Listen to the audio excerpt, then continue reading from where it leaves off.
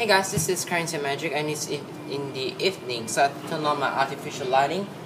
But I'm so sorry about those construction noise downstairs, and to let the natural light in is really tough for me, because if I open the window, the noise will all come in because of the construction downstairs. But anyway, let's get started with this deck review. Oh yeah, one more thing before I start, I want to say a really sincere apology because on my computer I can't type, my keyboard is completely gone. I can't type a single word on my keyboard. So I think my computer is gone, so I had to get a new computer. So sorry for the delay of uploads. However, you will see more frequent uploads on my main channel and this channel right here, once per week. Right? Okay, now let's get started. Now as you can see, the black art, we're gonna do a deck review on the black Artisan. I know it's a bit outdated, but it is still on sale on 311.com. Now this deck is a really interesting pack of cards, and I'll tell you why in a second. So you can see in the front of the box, you can see that there's a spade pip in gold foil and some white background and some black words over there. You can just take a look over there really quickly. Now one really special thing, sorry about the glare, but one of the really special thing about this box is that there is embossing lines. So we're gonna remove that. There are embossing. Oh, it looks better with the plastic. There are embossing lines that looks like rays ranging out for the from the ace of spades. Okay, so on the side there's some info, really nothing important. On the back you got the back design. Now this is not true, I will tell you why later. On the bottom is some copyright info. On the top it says Artisan with a review sticker. Another sticker, the seal, is a very interesting seal, because on top of it here it says 11/12. You can see that it says 11/12, and it says I can't read it, but I got it cut. Anyway, this is brought out during Black Friday 2 years ago, and I really wanted this deck. I got it last year. Now I just opened it. So let's get started. On the flap, we get some more logo of the Guild of Artisans. On the side flap, is nothing. And oh yeah, one thing that I would like to mention is that this that comes in a plastic. Not a plastic like this, but it's like a fully enclosed plastic. So it's like those kind of cheapo decks. You have those cellophane wrapping around the deck, so it looks like this. However, I do cut open a slit for me to put my deck so that I can protect it. Now I think after the review I can just throw away the plastic because I don't really need it anymore.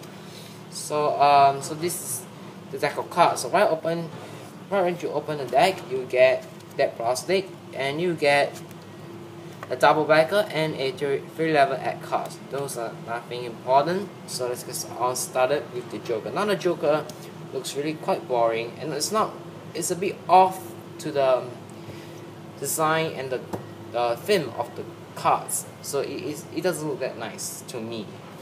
So that's the Joker, the Jolly Joker, and the back design. Yes, the back design is a really nice back design. Maybe you can see it better this way. It is a really nice back design, and it has metallic ink. However, it is not as pronounced as this. You can see obviously it's just to fool you, but it is a really nice back design, gold and black. Alright, and you do get a custom ace of spades with the design. The ace design is the same as this, except for in the middle at the Guild of Artisans logo, and you can see rays coming out in gold. So that's really nice. That's a really nice ace. And it says black edition at the bottom because this deck comes in white as well, and you can see that the date that it is produced. Okay, and the rest of the aces is pretty standard. Nothing much to see here. Now the Joker, I'm sorry, the Jacks, they are all standard design but the custom coloring. So they look more, how should I put this in? They look, because of the gold, they look more as like you can say that it's a rich deck where only a rich person can get. So it looks really nice in my opinion. The queens are also uncustomized, just the color. Here's the king. This is a suicide king. And the rest of the cards is just standard cards. So the design of the rest of the deck is just standard except for the color of the red cards. The red cards are only darker maybe by 1 shade or 2 shades. It's not that pronounced and it's not that important because you really can't see the deep coloring of the red cards. Now enough of me babbling on with the design. Let's get started with the handling. Now the reason why I say this is a very interesting deck because of the handling. This deck is a really nice deck with really nice stock. I heard that it's on custom forest paper. It refill shuffles great. Well, that's my mistake, but I'm not gonna refill shuffle because I'm afraid I'll bend too much and spoil the stock. But it is a really nice deck to play around with. You can see the spring is really nice and dribbles quite nicely as well, as you can see. Fans, yeah, perfectly even fans. So that is really fast there. And farrowing. This deck farrows really easily, and as you can expect with all kinds of USB-CC deck.